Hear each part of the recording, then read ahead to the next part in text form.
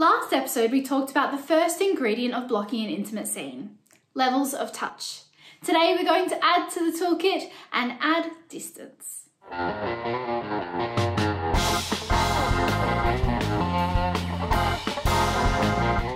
We use a different vocabulary when blocking intimate scenes, and once we have it and practice it, it becomes second nature. We can talk about it like it's cooking. We have ingredients that we can use in different ways to make different recipes.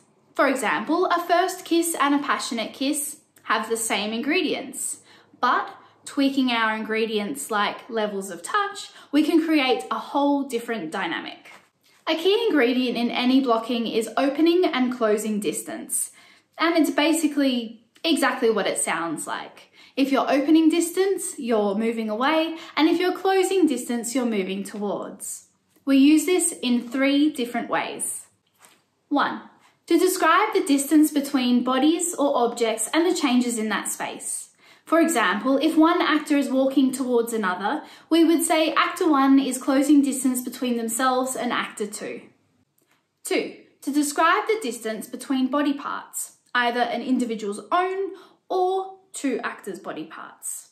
For example, 2 actors can close distance between their lips, or an individual actor could open distance between their knees. 3. To describe how the distance opens and closes. For example, if actor 1 pushes the other actor away, we would say that actor 1 opens a distance using their hands. Opening and closing movements can happen in isolation, or more commonly, multiple open and closing motions can be happening at the same time. What might this sound like in rehearsal? As you close distance between your lips, also close distance between your chest and pelvis. Actor 1, can you close the distance between your chest and actor 2's back? Can you close distance as they try to open distance? Things for directors to think about when they're blocking opening and closing distance. Who closes? Who opens? When do they open or close? How much distance do I want them to open or close? How quickly do they open or close? Next episode, I'm giving you another ingredient that's going to help you with that one.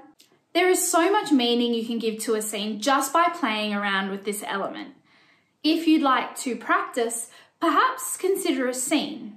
For example, a first kiss, a seduction, or leaving a loved one to move across the country. How could you use today's ingredient to tell these stories? Tune in next episode for our 3rd major ingredient, beat. If you're enjoying these videos, please like and subscribe. And until next time, remember, passion fades. Choreography is forever.